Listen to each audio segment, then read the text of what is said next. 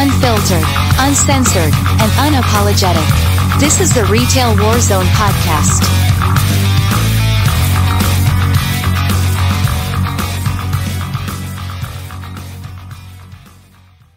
Tonight, we have got Protorage with us. We've got the Shadow King, a.k.a. Gilgamesh.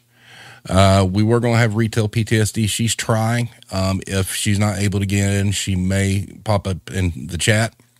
So tonight, we're going to talk a little bit about, these folks' issues and the businesses they've been in, the kind of effect it has had on their mental health.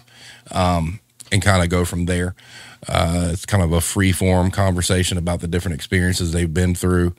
What's up, Mariah Karen? Good to see you. Boy, that is coming hard and fast, ladies and gentlemen. We cannot wait for you guys to hear what we've got brewing. So just hold on a little bit longer. We're hoping to probably Monday at the soonest, definitely by the end of next week. Just be prepared. Blame Tag has made it very well known that you're not ready. There's nobody ready for what's coming. So, but yeah. So having said that, we'll start with Gilgamesh. Introduce yourself. Tell us a little bit about you, and then we'll do the same with Proto. God. On Twitter, I'm known as the Shadow King. My handle is Gilgamesh086. I've been working customer service, for quite some time now. Probably, I would say, since I was 15. Basically, since I was able to work. So, I've done jobs ranging from stock, like overnight stock at grocery stores. I've done restaurants, fast food. Working at call centers, and now I'm working for a a phone carrier for short. And it's been interesting. I'll say that much. I bet. All right, Proto, your turn. As you remember, I'm Protorage. I was here last time. Pretty much remember I've bounced around different fields: customer service, retail, back of house, health mechanics, hotel night desk, loads of fun stories from that. Call center work, credit retention, and now formerly system manager of a once soon be defunct, bankrupt corporate vape company store, and now former mattress salesman. So do you want to go into real quick what happened with the mattress thing? Which part? Like, what was the part that was like shady, or how I? Well, what happened to you? All right. Well, I had worked a week. I didn't really have a day off, and they gave me maybe 4 or 5 days of training, which was literally sit down in front of a computer, watch these modules, read these notes. I still have a binder full of notes that I have. But pretty much I was hired, brought on. Hey, I told them, so look, since I'm going to be between paychecks, I want to stay in this area, not bounce between different stores. They said, sure. They lied. So they had me bouncing at most. Screw it. I'm in North Carolina. They had me bouncing between Greensboro, Kernersville, High Point, Winston-Salem. Jesus Christ. All right. And Burlington. Holy hell. And mind you, I'm still fresh off the boat, and they left me on some days completely by myself, no backup, to run the store, open the clothes. And they're like, okay, make sure, get the sales, get people on the mattress thingy, get people on this and that, get credit applications. I am by myself. I don't know much of anything. What? Well, I know, didn't you have a situation like recently where your training was shit, you were left alone in a store with nobody, and like the systems went down? Yeah. They had the internet company come in, they swapped out the routers because they were being upgraded. Yay. Because everything was virtual machine based. If you know anything about virtual machines, essentially it's a little desktop Raspberry Pi computer, essentially, that connects to an off network in their intranet. So it's IP locked. So if you change anything, you have to change all the different setups and everything. Were they using the little HP thin clients? Yeah. Yep. The little Weiss machines. And I'm not their paid tech support. I'm not their IT people. I was told their IT is supposed to come in and do it. No one did it. So I had to turn away essentially 4 or 5 sales because I can't do anything. And your your DM ever show up? No. Jesus. DM just knew the store was open. First thing I called the DM was, hey, this is what's going on. What do I do? Oh, call the store support line. That's it. Wow. I called store support line. They put it into IT ticket, and I sat there the rest of the day watching Ink Master. That is crazy. So, and how I got fired. I know you wanted to hear that. They essentially, as far as I knew, I had Sunday off. I had been working 5 or 6 days. I thought I had Sunday off. And come to find out, I apparently was supposed to open and close the shop. I didn't know this. I don't have access to the email schedules through my means, even though they say I'm supposed to have access, but I'm not assigned to one store. They have me, again, bouncing around. Each store has different logins. How am I supposed to get the schedule? They use ADP, but they don't post the schedule to ADP. Mm-hmm. Again, how can I check my schedule? At first, I was like, all right, I'll see what I can do. Let me see how I can get in. And then I just, pretty much, best part is my partner, my fiance, who's actually in chat. Thank you. She actually looked at me and said, we already had plans today. If you want to, you can tell them off. What are they going to do? Write you up? They are desperate for bodies. So I told off my DM. My DM gave me the whole thing of, well, it's supposed to be your responsibility, this and that. And we ended up playing phone tag. She moved me to voicemail on purpose. There wasn't a ring over. And then eventually we talk. I get a message back going, hey, don't bother coming back for the rest of the week. I don't need you. Wow. But on the phone, when I went into her, she just went, okay. That is crazy. Wow.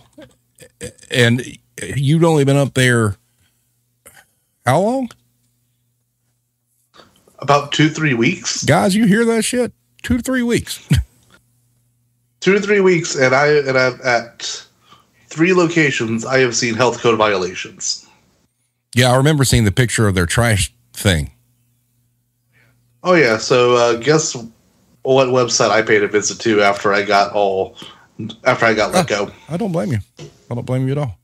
Well done. Well done.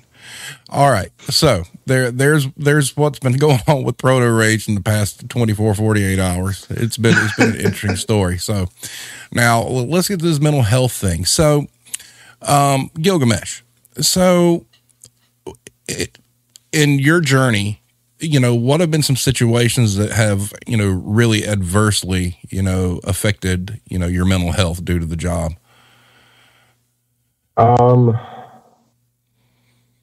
It's gotten to a point where, like, especially this month week, my current job, I've been working there for almost 3 years now, and I've heard everything.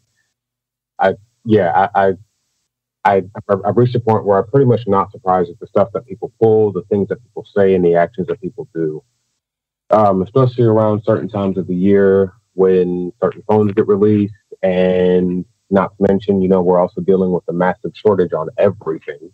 Yeah. So there have been many times where I've just been fussed out or cussed out, or someone, I'm in the South, so people throw shade and stuff, and they'll say snide remarks to your face and smile at you at the same time. You pretty much get you get cussed out for stuff that you have no control over whatsoever. People threaten your job on pretty much a daily basis. I've had people look at me straight in my face and just tell me, "I'm going to get you fired." Now I just kind of look at them and laugh, and I'm like, tell me something I haven't heard. And there's not really much protection from management, because management is also hanging your job over your head, saying, well, if you don't get this and this and this done, we're gonna have a disciplinary conversation. And I'm like, okay. Like, I hear more stuff about what I'm not doing, or how I'm not doing something right, or how I need to improve. There have been times I've pretty much hit all my goals for the entire month, and I'm still told you can do more. That's just, it's really so typical. And, it's kind of interesting, the three of us, we're all here in the South. So, and you're right about how people treat you here. I mean, there is a whole lot of, Southern quote unquote charm that really is, like you said, it's just throwing shade. And it's just like people in all industries now, man. It's not just retail. I mean, like with what you do, or telecommunication, or, any kind of customer facing business, they feel like it's appropriate to just say whatever the hell they want to somebody without any regards to that person's feelings, knowing what their day has been like, or anything. And, Katie was asking, did you work for corporate or for a retailer? I work corporate, so it's even worse. Wow. So are you in like phone support? Mainly sales. I work at a store. I don't want to give away the job, because I don't want you called on me, because on my Twitter page, oftentimes I'm going off about my job. Right. But I work in phone sales. So I pretty much sell the cell phones. I sell the service along with the phones. I have to explain every aspect of the business. And I'm oftentimes solving problems, or most of the time I'm solving problems. And ironically, it's stuff that comes from the company itself. Right. Now, do you work for a carrier, or do you work for a specific, let's just say, brand? I work for a carrier. Okay. So that encompasses all makes and models of phones. I'm assuming that iPhone release time is not fun at all. It's hell every year.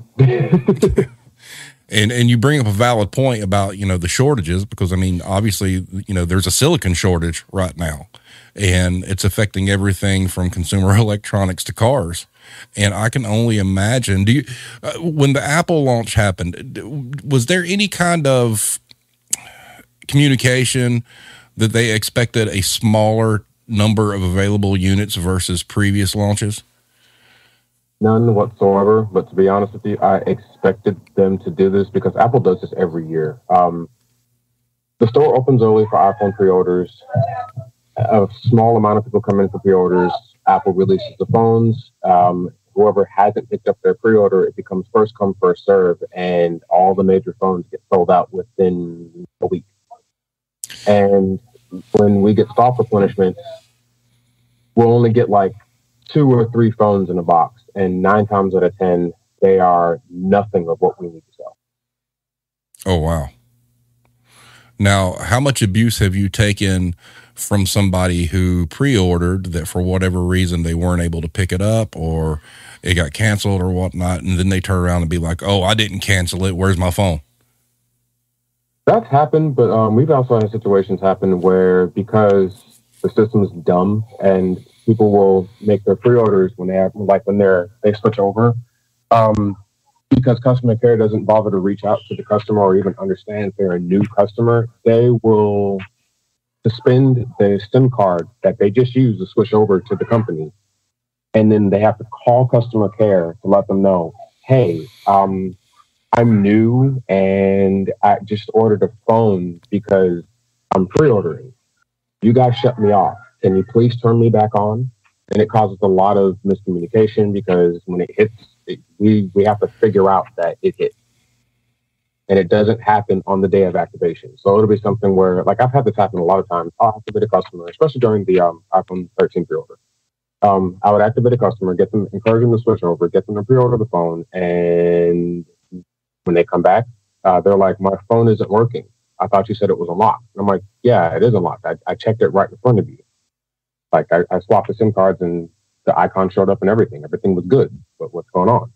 Well, I can't get any service on my phone. Oh, customer care struck again. Like I said before, they end up being your enemy. Customer care has even abused the retail people. Oh, wow. They'll call the store and they'll be like, I don't understand why you can't do this. I told them they could do it. And I'm like, well, you guys, you're looking at the same systems that we're looking at, right? Yeah. Well, you're the one who has more control than we do. And they'll sit there and try and argue with me while I'm going like, look, man, the customer is what's more important, right? We need to help out the customer. Why are you trying to have a pissing contest? I'm not trying to fight. They kind of do they come off of this kind of like up on high attitude? You know, we're better than you. Oh yeah, definitely. Jesus, man, that's terrible. It's like we have no idea what we're talking about, that we don't understand anything, and we're just flat out stupid. And the reason why we don't do stuff for them is because we don't want to. A lot of people's idea of the phone salesman is someone who's lazy but wants you to buy everything, and that's not the case. Yeah, it's, you know, phone sales are rough enough as it is. Katie in the chat, because she's familiar with what you're dealing with, says customer care makes enemies of all of us in store reps all the time because they know we are accountable in person and they aren't over the phone. She is so correct. They can turn them away. We can't. Yep. They can just hang up and be done. Right. We have to sit there and let the person cuss us out, and while we're steadily stepping away from them, because it's like, just in case you do anything, I need to be able to dodge. Yeah, exactly. So, also in the chat is Amy. She's Retail PSD. We're having some issues with the Skype. So as we go through, Amy, if there's something you want to throw up that you want to talk about, I'm looking out for it. So, oh wow, there you are. Okay. Well, we've heard from Protorage and we've heard from Gilgamesh about what they've done a little bit. So since you're here, tell us a little bit about yourself and what you've done. Oh, so fun fact about me, nothing in my life makes sense. I was in retail for going about 10 years, anywhere from grocery stores, video game stores, furniture stores, to rent to own, before I said, enough was enough. I can't take this anymore. And now I'm in warehouse and logistics for secondary inventory. So you think your TJ Maxx, your Burlington coats. I'm just out of customer facing with same money, better quality of life. Kroger, I've been at Kroger, GameStop, Tractor Supply, both in-store and corporate, and Rent-A-Center, and then a couple of little mom and pop shops along the way. And so I've done in Ohio, Arizona, Tennessee, and now Texas. I would have to imagine that Rent-A-Center was terrible. First store, great. The second store, if it burned to the ground, I would actually be there, taking shots of tequila and being like, bigger. I need a bigger flame. It needs to be bigger. I just, the rent to own thing is just appalling to me, you know, especially like, you know, you'll see that, oh, look, you can purchase an Xbox Series S through your local rental place. But by the time you pay it off, that $299 box is like $2,400. Oh, yeah. And it got worse. I went from GameStop to Rent-A-Center. So getting from there and seeing that we're selling a Nintendo Switch with no games and it's been previously quote unquote rented, and seeing that they're selling it for $800. Meanwhile, the GameStop that I used to manage across the street was like, you know, layaway is only $299.99. So after tax in Arizona, it's like $327 and some change. But nah, not like that. And I was pretty good at sales, but it just sucked the absolute life out of me that a 72-hour hold turned into a 5-day stay with really good drugs. Wow. That is something else. Okay. So, Protorage. So let's talk a little bit about, you know, you could pick, you know, whichever job you had or whatnot, but give us something that, you know, really, really put you kind of in, you know, a bad place, you know, from pressures from the job.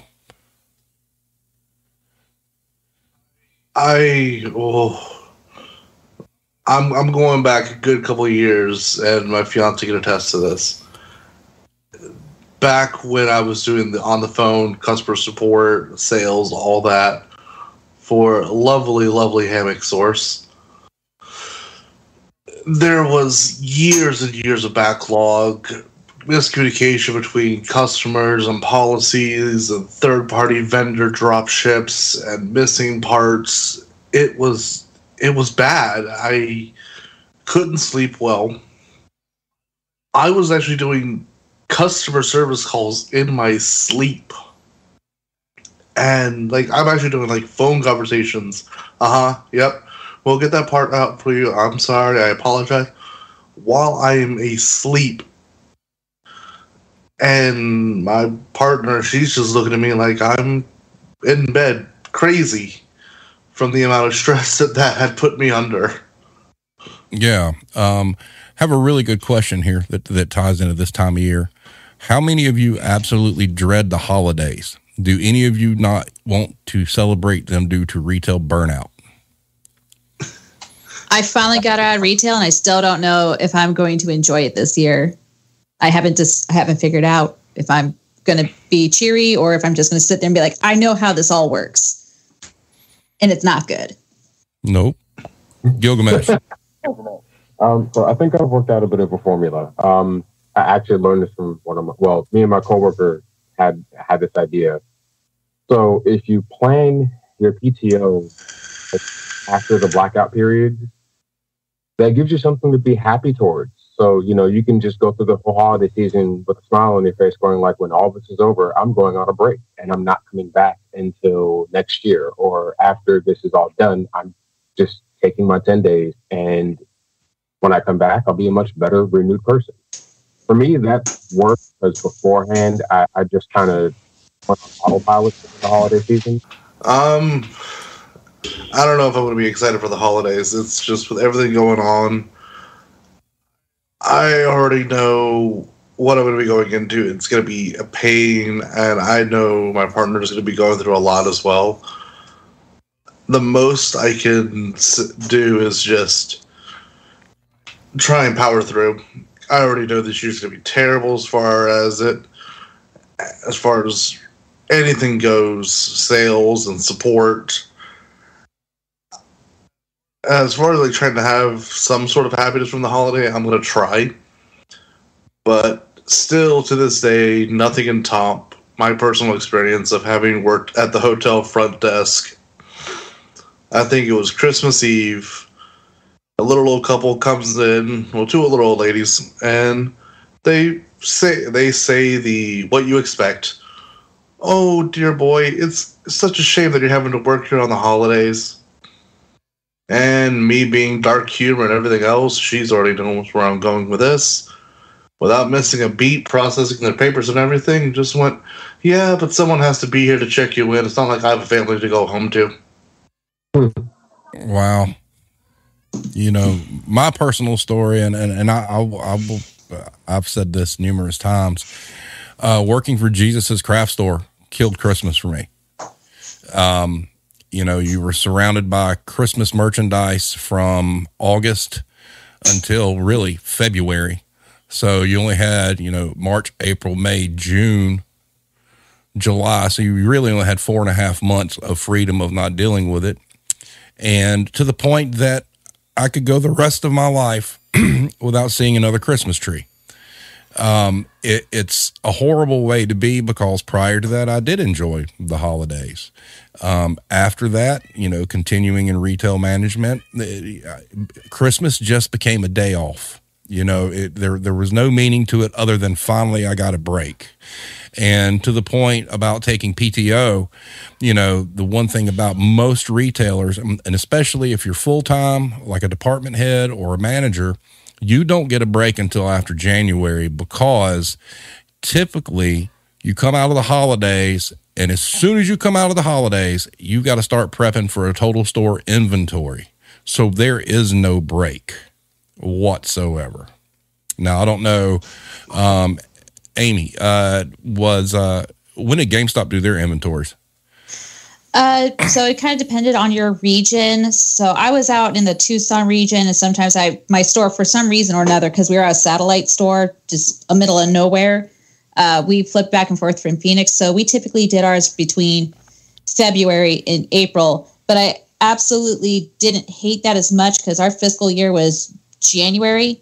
We had about 14 stores in our district, but everybody took a vacation right before or right after vacation. So 14 managers was just everybody blocked their time and said, I'm going on vacation here. We're not doing inventory this week.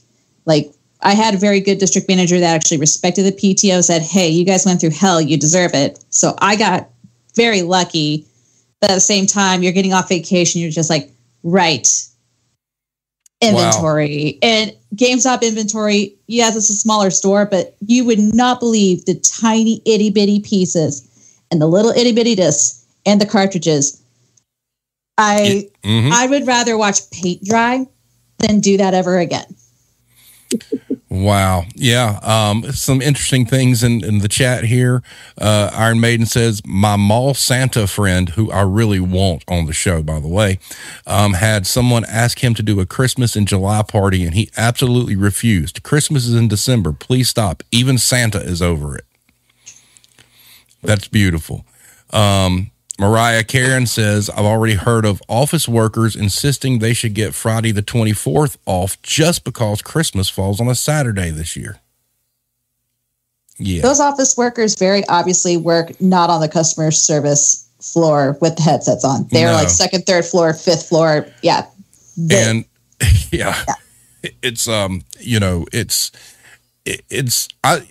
and speaking of mental health, I mean, guys, we need to keep the workforce and our thoughts going in for the rest of the year, because look, I'm telling you, it is a perfect storm of abuse that's coming here very shortly. You've got the supply chain issues, you've got the labor movement issues, you've got, the anti-work stuff going on. And then on top of it, you got Black Friday.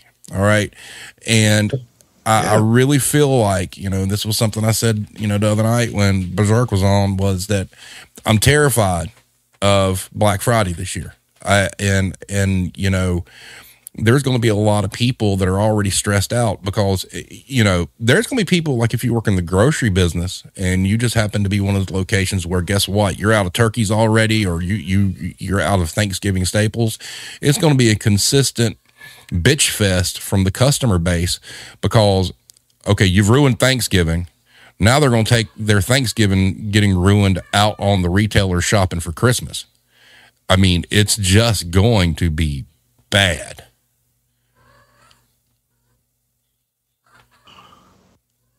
Oh God. Yeah. Yeah. I mean, and you're going to have a lot of people, because face it, there's a lot of people that are working in retail, that might be quote unquote seasonal employees, and they're working, that's their third job or whatnot. And they're struggling to put food on the table and whatnot. And they've got kids and they're trying to take care of their kids for Christmas.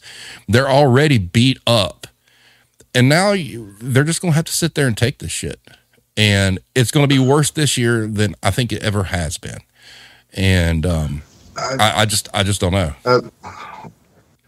Can I say a few things, because I really feel this, and it's just, the floor is yours. Thank you. I don't know if anyone else has noticed, but during COVID, when a lot of stuff started selling out and everything, one of the biggest things that a lot of people bought up recently was ammunition. I see this playing out to where Black Friday is always bad and people always die on Black Friday. I remember talking to a friend in England, and he was like, people actually get killed on Black Friday? Yeah. I'm just seeing it now, where we're probably going to see a couple people get shot. And I'm being flat out honest. People are going to get shot this year because someone bought the last thing that someone had, or someone didn't want to go look in the back because, honestly, there was nothing in the back, and they weren't happy. Yeah, I mean, I'd made mention that I feel like this should be the year that retailers hire security. They're not going to, but they should. Oh. And I mean, Amy, there's going to be shortages in GameStop. I mean, because of the chip shortages. I mean, look at these people that are going to try desperately to find PS5s and Xbox One X's and all this other shit for the kids, and it's just not going to be there. Oh, yeah, and that's absolutely true. I mean, I've been out of GameStop since summer of 2019, but I still love my coworkers. I still try to keep in touch with them, and apparently their spouses too. And they said last year was pretty bad, and now a lot of them have already left GameStop because of the fear of the future. Like, it's not even the fear of the company; it's just the fear of protecting yourself. And like, I'm so glad I got out. My husband said one night, "This is actually going to be a year where he just doesn't really fear for my life on Black Friday, or worse, Thanksgiving, because everything starts earlier now." Yeah. You know, I'd posted, by the way, 2009, you can all thank Kmart, because Kmart was the first bunch of yahoos to open up on Thanksgiving. And Lady Brain 101 in the chat says someone at our Walmart got stabbed over a set of sheets. That's where we're... Over a set of sheets? Yep, that's where we're at, Walmart? Folks. Mm-hmm. Oh, Lord. You do take those fights to Bath and Body where the sheets are actually worthwhile, but still bad. So, Gilgamesh, have you had any? I know you're in corporate and whatnot, but didn't you say you worked retail, like front-facing retail, for a while too? Yep, I've worked in GameStop. I've worked at Walmart. Yeah. Oh, we got another GameStop person. Great. Huzzah! I'll probably say the only job I've ever had a good experience with customers at was at Disney World, but that was short-lived. But that's another conversation. But at GameStop, yeah, I can definitely relate with. I'm sorry, what was your name? You can just call me Amy. It's cool. Okay, I can definitely relate with what Amy was saying, because even though it was years ago, it was more or less the same thing. Game releases, especially around this time of the year, game releases become really big, but now since they're stretching over into February now, I can imagine how bad it's going to be with just keeping things in stock for gaming. Me personally, I've given up my search for a Xbox Series X because I highly doubt that I'll ever be able to get one anytime soon. And if I do, I don't want to have to pay damn near $1,000 for it. I just want to say fuck scalpers. Yeah. Absolutely. Continue. But as far as like the personal climate during the holiday season this year, especially, I'm really afraid because my store is in an area that is in a county that is known for crime, and like people shoot people there over the most smallest of all things. Like, you said something about my mama, you didn't pay my bill. I'm going to go into my car, grab my shotgun, and walk back into the store and hope and pray to God I can change things with a fully loaded gun. People do that type of stuff here. It hasn't happened in a while, but our store gets hit with threats a lot. There are people who have threatened to be like, if I have to come back here again, I'm going to hurt somebody, and we've had to flat out ban them from the store. Like, it's very scary. Oftentimes, if all of us get up when customers come in and we make sure we're near a desk that has a silent alarm on it, just in case either one of us have to pull that trigger in case anyone jumps out of line too much. Are you at a location where you have bars on the windows? Unfortunately not. Are you saying that you should? Yeah, we should, but we don't. Damn.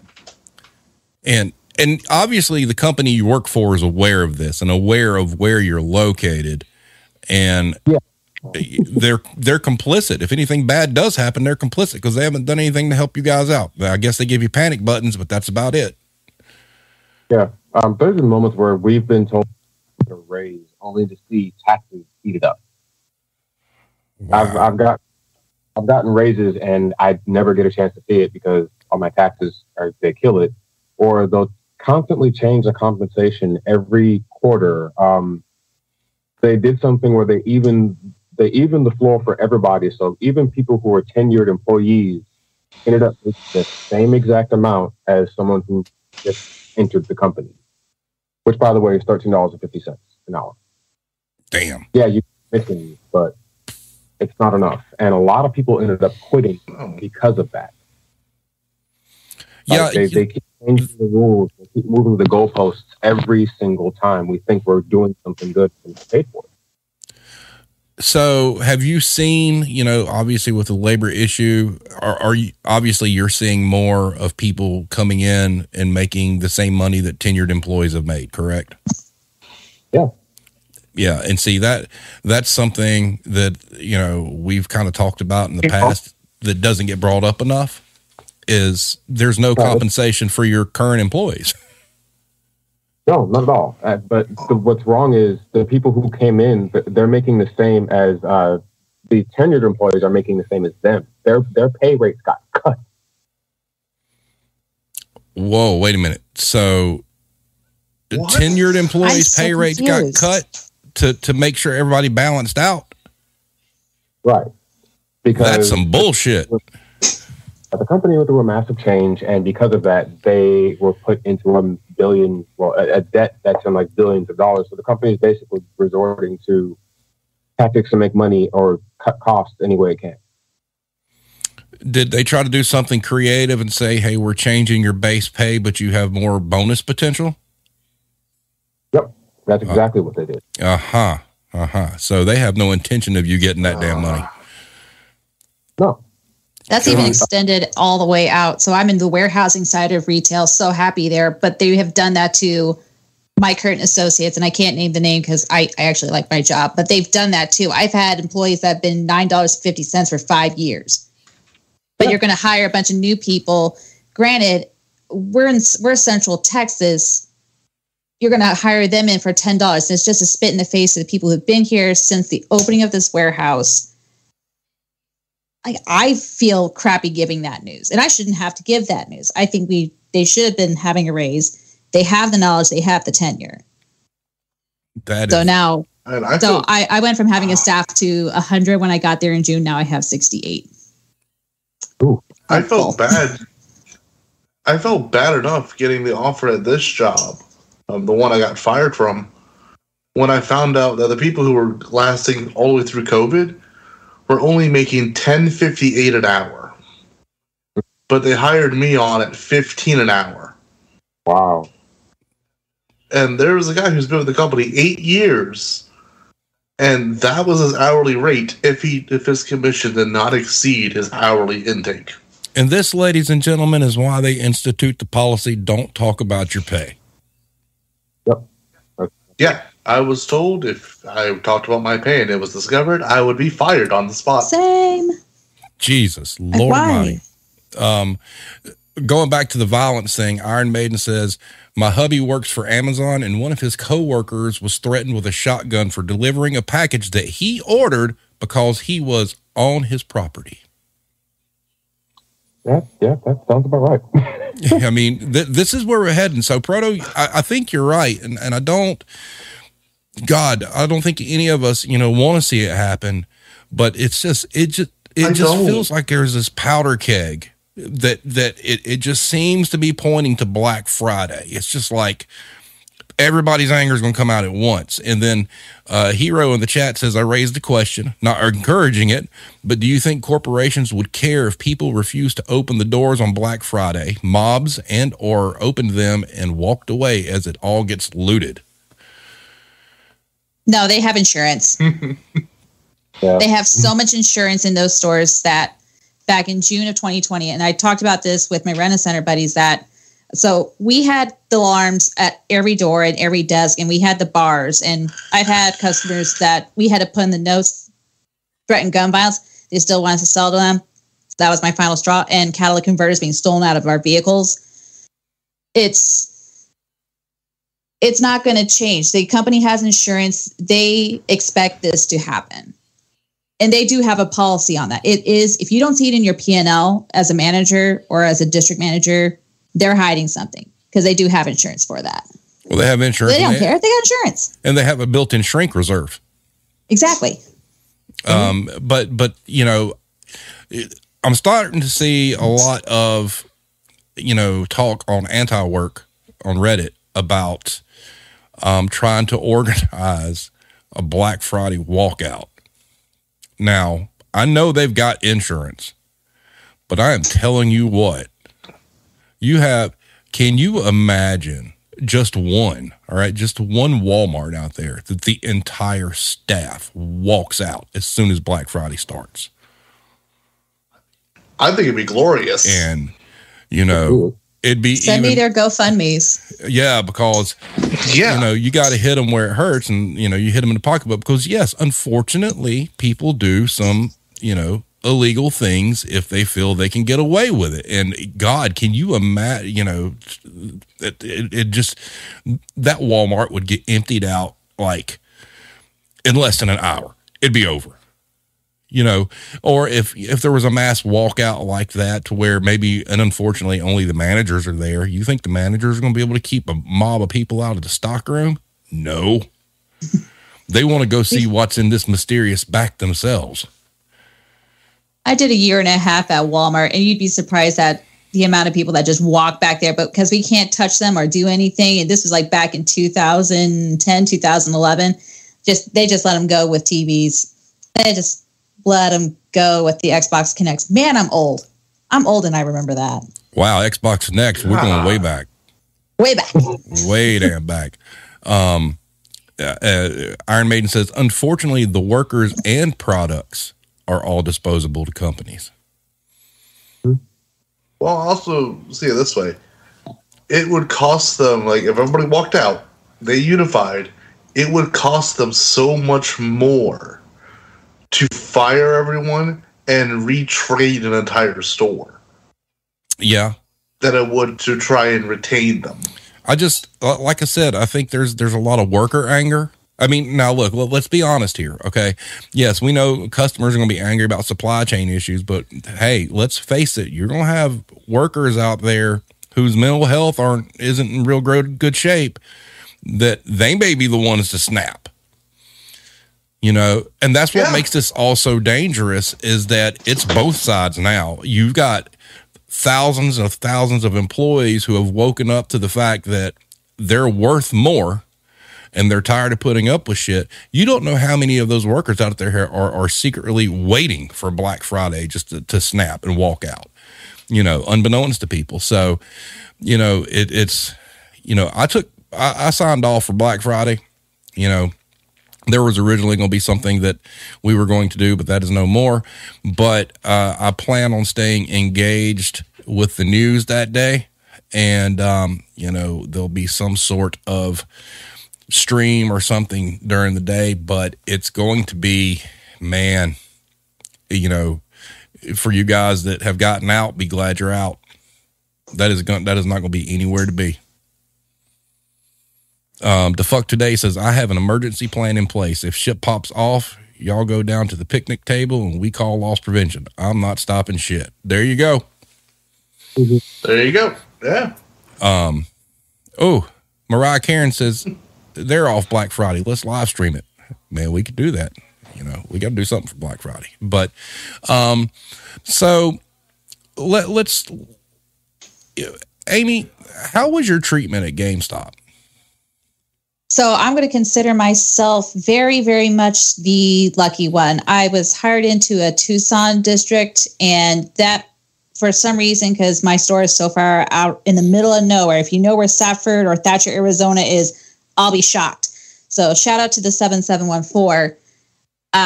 So I was very lucky. I had a district manager that was very supportive and would drive the 3 to 4 hours from Phoenix to actually help me get my store set up, because it was literally, I shit you not, pardon my French, it was my first management gig ever. So I can't speak for other GameStops. I can't speak for other associates because I've heard the horror stories, because we do have a really good Reddit thread on that. But it was pretty good. I was really, really angry that they hired me on saying, hey, we're not going to work Thanksgiving. And then 2 weeks later, I was like, okay, we're also going to be open on Thanksgiving because they said the associates wanted that. I'm sorry. Who the hell wants to be open on Thanksgiving? I want to know which associate said that, because I guarantee you it was not an associate.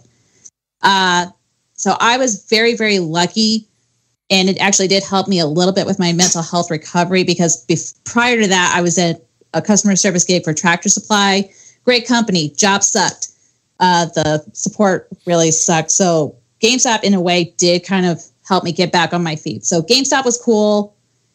But the Black Friday and the Thanksgiving, the customers, no thanks. No, not doing it. And you were already coming off the Call of Duty launches, Battlefield launch. October, November, December is nothing but video game launches. And you have Black Friday on top of that. It is just nuts. So I consider myself very lucky, but I know so many people that were not as lucky as I was. So, question for you guys. So what kind of important events have you missed in your life due to the job that you work? And we will start with Gilgamesh. I've missed birthdays. Family events have been cut short. To be honest, I've been fighting my hardest. Actually, no. I actually have to fight my hardest to get to as many family events as I possibly can, because I always get hit with scheduling's based on the company's needs. And I'm like, well, if you don't have me, you don't have, basically I'm saying, without me, you're screwed. So just give me this one day, or deal with me not coming in, and I have no problem being no call, no show. I have to be like that with them in order to get what I want, and I hate it. Wow. But there are many moments where I missed a lot of stuff because I had to work, and I hated having to tell family members, sorry, I have to work. Now it's, let me know so I can get that time off, because I this is something family, 2020, I barely got to see my family. So I'm not taking any chances now. I'm taking all my chances, basically. Got you. Proto, what about you?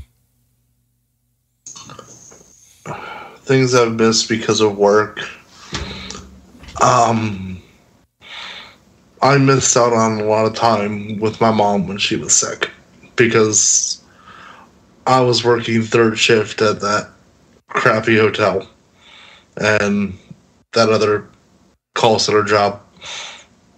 I didn't get a lot of time to spend with her while she was going downhill. But more recently, over COVID and everything, I had to miss my cousin's funeral. My younger cousin, who had apparently OD'd, and I wasn't able to be there. That is unfortunate. That sucks. Your other half said that you missed grandmother's passing. Yep. Her grandmother, who was very close to her, almost like a second mother. I wasn't able to be down to go with her. I had to stay behind and keep working just so we wouldn't fall behind on any bills. But did manage to send her down to be at the funeral. That is, that's awful. Katie in the chat says, Proto, sorry. Mariah Karen as well, and Iron Maiden. Hero, Hero had to miss her grandmother's funeral due to work. Amy, anything like that for you? Well, first things, Proto, I am so sorry. That's awful. So, now as far for me, I have missed some sort of variation of everything since 2014. I haven't been back for a Christmas since 2015, and Thanksgiving, forget about it. So I'm hoping with this new job, because next year I hope to have a little bit of PTO, even though it's a warehouse, I can actually go back for Christmas of 2022. My grandparents are much older. I've lost one grandparent, and I had to do a turn and burn from Arizona to my hometown in Ohio. So I'm originally from Ohio. So if you get some mixed accents there, that's why. Are you a Buckeye? Oh, hell no. I'm a Bobcat. No. Okay, thank you. I'm not. You got it wrong. No, the rest of my family's all Buckeyes. So Thanksgiving's interesting there. But I haven't been back home to even see my in-laws either for a holiday or for birthdays pretty much since 2014. Well, I'm going to pose this question to you guys as well. One thing that it did to me, all right, and, my wife can attest to this, through 20-something odd years of this, the business has made me extremely emotionally detached to the point that, I missed some things, but you become so brainwashed and so callous to what's going on that it just becomes, oh, okay. And, one of the reasons, that I started doing all this anyway was to try to shake all that off, because the business, flat out drained just so much natural emotion out of me that, that's what my wife has said. She's like, you become emotionally detached. So have any of you experienced anything like that? Yeah. Yes. Have I become emotionally detached at times? Yes. Especially when you get really, really creepy, scary, super pissed quiet. Yep. What about you, Gilgamesh? Yeah, definitely. Go ahead. Irish was not able to make it tonight because he is a little under the weather and he's getting worked to death over there in Ireland. But there was a question that he posted that he wanted to ask everybody. When you would reach issues or situations where your mental health was suffering because of your job or career, what kind of effect did that have on your spouses or partners?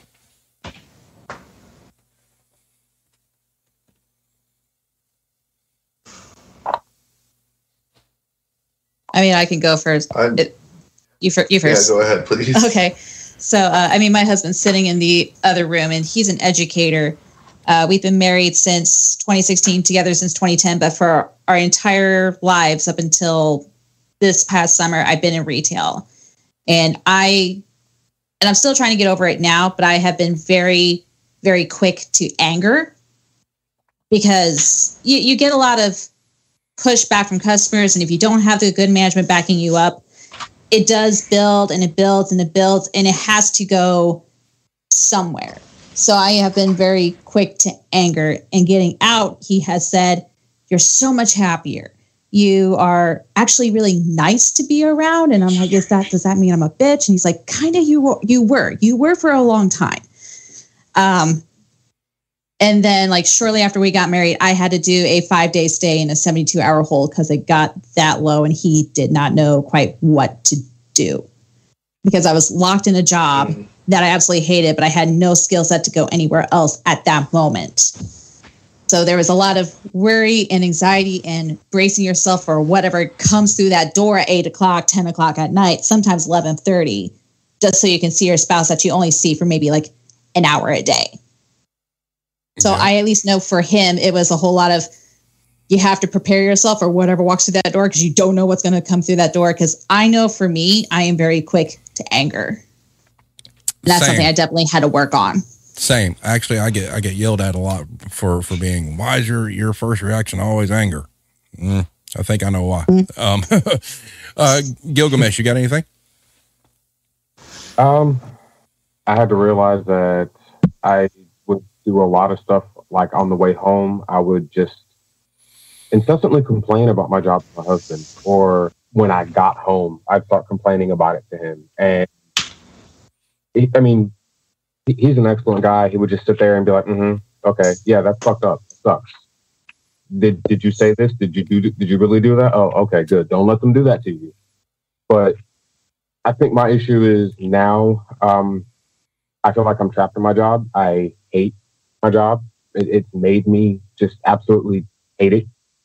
And I know I can go other places. I mean, I can increase my skill set because I have a huge knowledge of computers, and I really want to go into IT. It's just my job dominates a large part of my life. It's what I call home. I nervously laugh about it because I tell my customers it all the time, and they laugh along with me, thinking it's funny. But I'm like, no, I feel like every day is just a loop that I'm trapped in, and I have to do the same thing, the same song and dance. So, does your husband support, the fact that you're looking to do something and look to get out? Yeah, he's been like, he highly encourages me often. He's like, find a school to go to, just figure out what you need to do. And I've been looking, and there's one school that I really would like to go to, but it requires money, and money's tight like that. Gotcha. But hey, that says a lot though. I mean, just having the support, speaks volumes, So, Proto, what you got? I know we definitely had strained moments because of work stress, either from your end or my end. Yeah, definitely. We've both had very stressful jobs. We've been together how many years now? Good question. I don't know. Yeah, we've been engaged for 3 or 4 years, and we've been dating longer than that. But I know I've seen plenty of times where stress has been so much where she would just break down.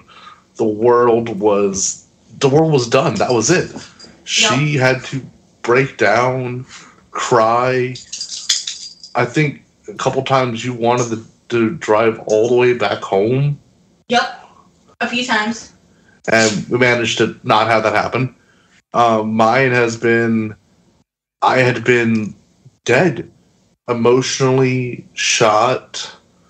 I admit my mind had not been in the best places at times. But even at the times where I've not been the most mentally stable, she knows one of my biggest hobbies, and she'll find one of my model kits that I haven't finished yet. She'll tell me on an off day, here, take this, go to the table, work on this, and it's kind of therapeutic. Nice. Now, I will say, I will say that, this emotional detachment thing. Well, and that I had to take time off this past year because of mental health. Yeah, she had to do 3 months. Ooh. Where did you work? Well, yeah, 3 months because it's just draining. I can't say what I do. I can't say... The best vague way I could put it is at home. Well, this current is remote tech support. Yes, you can say that. That is the vaguest I can fair enough. Well, I mean, and there you go. You can say that. That works. Yeah. Prior to that was you were literally HR, everyone's babysitter. Oh, we aren't getting into where my boss was an 18-year-old kid. Yeah, and there was a lot of shady things that had to be put under your name. Yeah, like a company PayPal account. Oh, wow. And maybe a company other payment system. A company credit card got put under my name. Let's not forget that I had to rent a quote-unquote office space out of our home. Wow. What? So I was working towards HR certification, and every red flag just showed up to me like, no, oh my God, this is breaking so many laws in every state. Oh my God. This was a job where she worked all the way up from basic customer support all the way up to HR. It's quote unquote HR. It's not even real HR. Like, they had me there as just a figurehead. You're supposed to be our mouth, talk type thing. That was what it was. Yeah. There was no real system. They had nothing because my boss was an 18-year-old kid. My second boss was not much older than him, yet they both claimed to be genius prodigies. Oh, and by the way, the product that they had got bought out by Microsoft. Oh, wow. And it failed tremendously. It's no longer a functioning service now. Wow. Proto, we're going to have to give her own episode here soon. I keep telling her that. Boy, that sounds like that'd be a good one. Okay. That Irish connection has popped in. He has a question real quick. How does management respect your mental health over there? Talking about the good old United States. So we'll start with you, Gilgamesh, and then we'll go Gilgamesh, then Amy, then Proto. How do you feel your employer treats your mental health? Do they respect it, or is it something they just don't want to hear about? So go ahead, Gilgamesh. This is like there's multiple ways to answer this question. In one sentence, no. In detail, on one hand, they claim to say that they're all for mental health. They honor the Autism Awareness Month. I am on the autistic spectrum. But in store, my manager decides to play a condition, what I like to call condition Olympics with me. So he'll be like, I'll tell him I really like a consistent schedule because I work with patterns very well. I'm on the spectrum, so irregularities really screw me up. Can you please just make it more consistent? I don't care if you have me do consistent opening. You can do consistent closing. Just don't do something where you have me close one night and then have to open the next day. That you're going to get the worst at me. He goes, okay, yeah. I look at the schedule. I'm closing, opening, closing, opening, closing, opening, closing, opening. So it's like basically I say one thing, he acts like he's listening, and then he tosses whatever I told him out the window and does whatever the hell he wants to do. Me and him butt heads over it constantly because I have to remind him that I'm on the spectrum. But one thing that you just said that is a key to your offer of consistency was you were fine. Just give me consistent closes as well. And, that's something that a lot of managers out there, they don't have anybody willing to close consistently. And the fact that he even ignored that's terrible.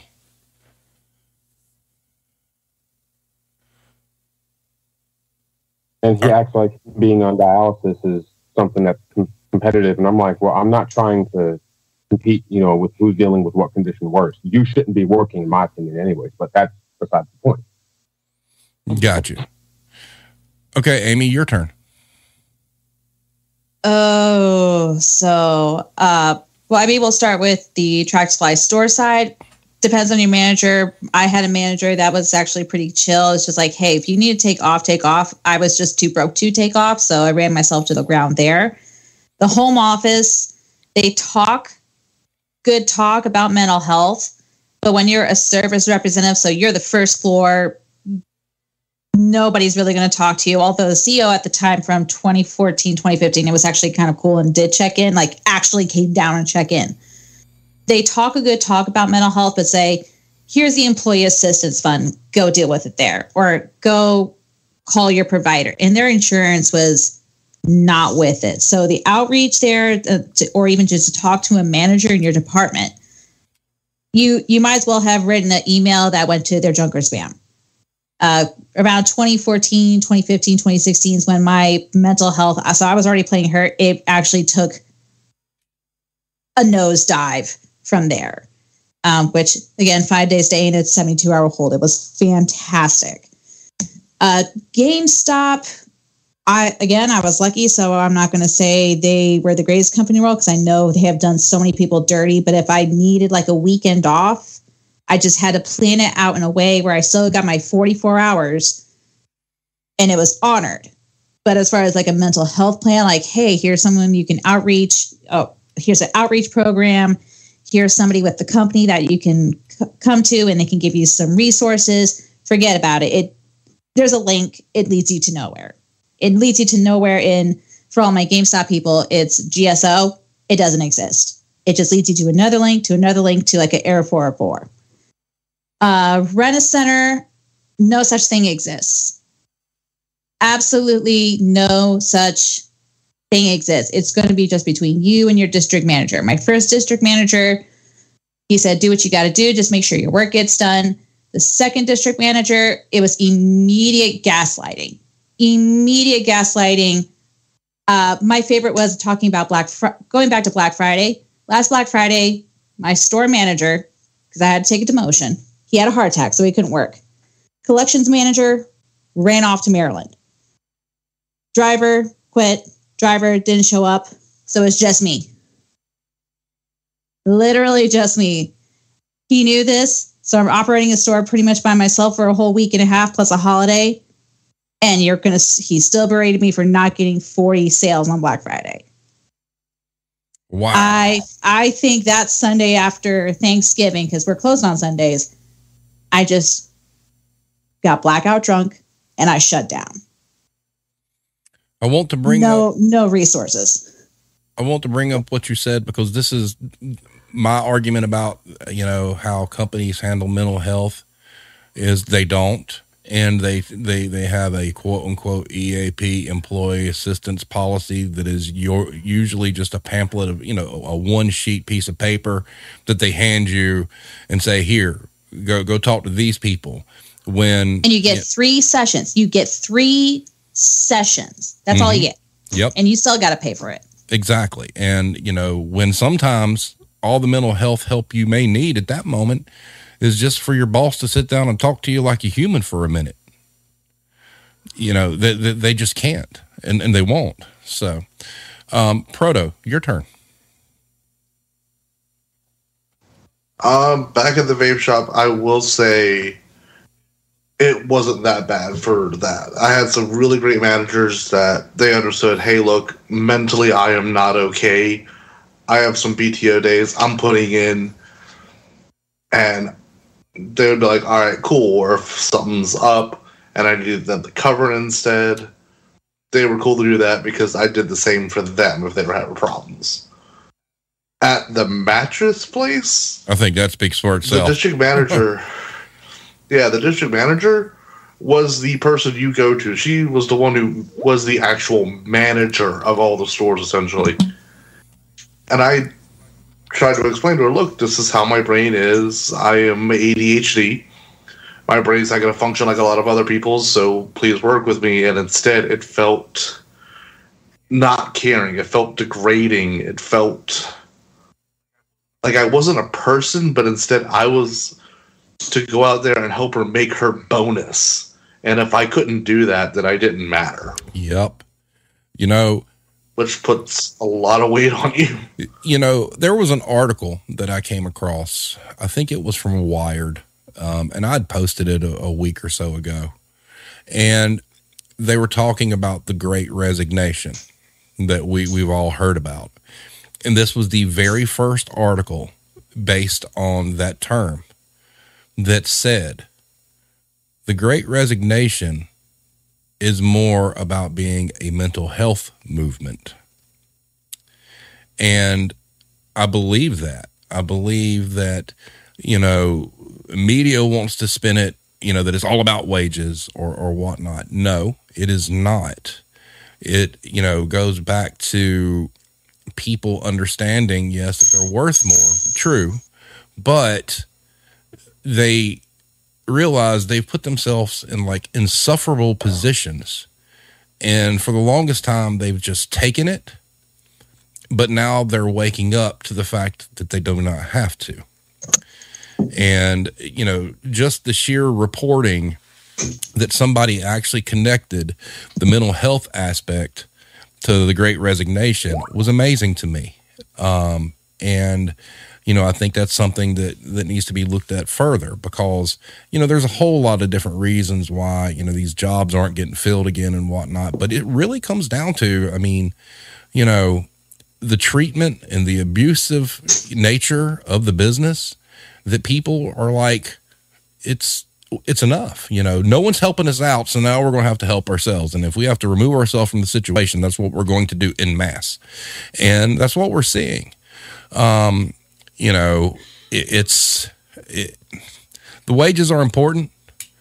You know, obviously everybody would like to make more money, but I'm going to tell you guys a little bit of a story. All right. So, you know, we talk about how this affects us and whatnot. You know, I've talked about how, you know, emotionally detached and like similar, you know, like Amy, anger is always the first reaction and whatnot. But it came to a point where I finally hit the wall, so to speak, and actually getting laid off during COVID actually helped with this. And I think this is the first time in a decade plus that my wife could tell you that I've actually said that I'm actually happy and I'm content. I took a huge fucking pay cut. All right. I don't make near as much money as I used to. But, you know, we adjusted our life to be simple and peaceful. And, you know, if you guys are stuck out there, look, you can get out. And you might not be rich, all right, but you can do okay for yourself. And I would encourage everybody, go find something that doesn't give you as much stress. I know management's a big deal for people. They want to be managers, and that's where the money's at. I'm telling you, that set of keys ain't worth shit at all. So, you know, there's hope. It just takes a while to find it. And then one day you're going to find out, you know what? Things are different now, but my God, my headspace is a lot better. And it's been an amazing turnaround for me personally. I mean, I'm still, emotionally detached because, you know, that's like battle scars. You know, it gets a little bit better.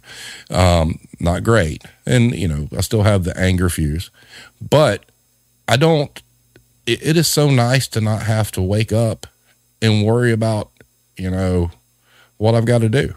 I mean, I went and simplified my career as much as I could. I spend most of my days 8 hours a day separating a truck box by box and stocking. That's it. And sure, it sucks missing those paychecks, but this is when you realize the money's not worth it. So, we're sitting at an hour 16. I'm going to go through and let you guys, you know, close out with whatever final comment you would like to say. So we will start with Gilgamesh again. All right.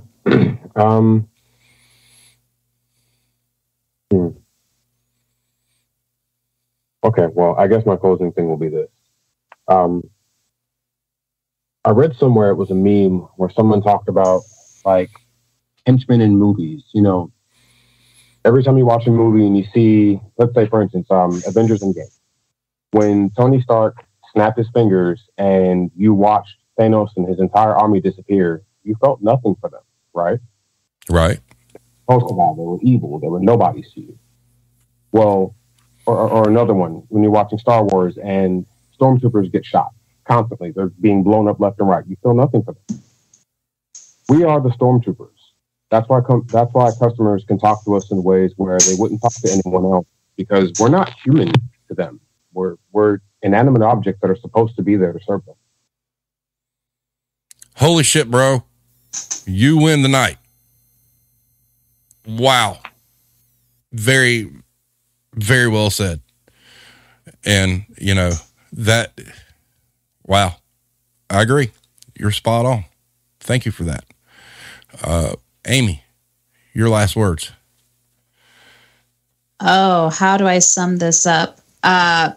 So I know pretending you're happy, so that customer service voice that we all got, feigning happiness prevents you from being happy. I am so much better now that I've gotten out of retail. The battle scars are still there, like like you've talked about, kind of still despondent, just do it. Make that industry change. I'm in warehousing now. Love my life. My quality of life is better. The money's still the same. So your mental health ain't worth that set of keys. Don't do it. If you can, get out. If you can't, make a plan. Make a plan so you don't spend money doing a 5-day stay in a 72-hour hold like I did. Nice. Proto. The biggest thing I want to focus on is when we had the big pandemic where a lot of people were able to finally get some, I guess you could say, unasked for vacation, there was a small improvement of mental health. And now here we are where it's all ramping up again.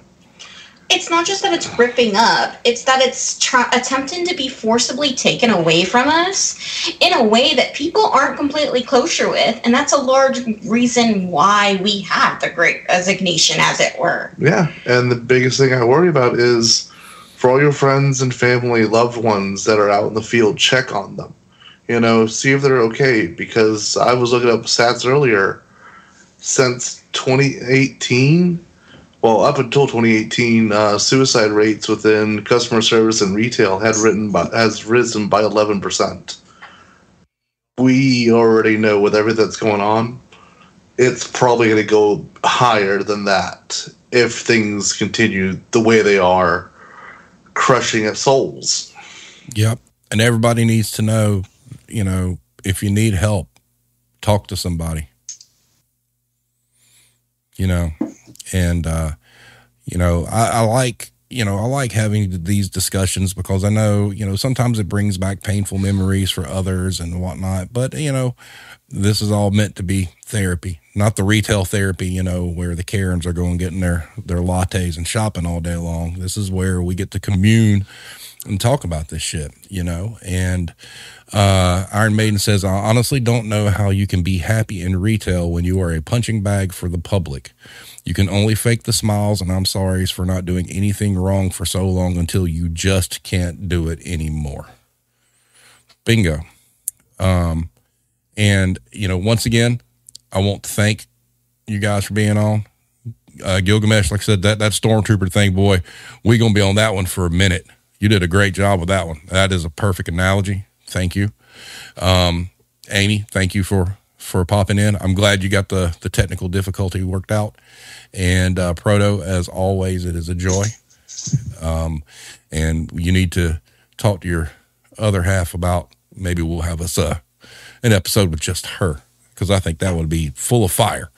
And speaking of fire, next week is kind of like Union Week, actually, because Monday we're going to have Target Workers Unite, a representative from them. And then Wednesday we're going to have Alki Historiker, who does great video sessions about unions.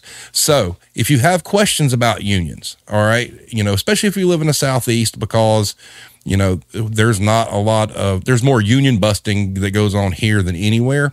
But if you have questions or you want to know how it works or whatnot, I highly suggest you tune in Wednesday. You know, I've put a link up before on Twitter with his YouTube page. The videos that he does are fantastic. And one of the things we're going to talk about is he's going to go over like the different myths involved with unions. So it's going to be extremely informative. I know early on when I started asking people about what they'd like us to talk about, there were a few people that mentioned they wanted to know more about unions. Well, Wednesday night, you're going to get your education. So once again, everybody, thank y'all for being here. We will do this again Monday, and everybody have a safe night. Check on your people that work in the field. Pray for everybody for Black Friday, and we will see you guys next time.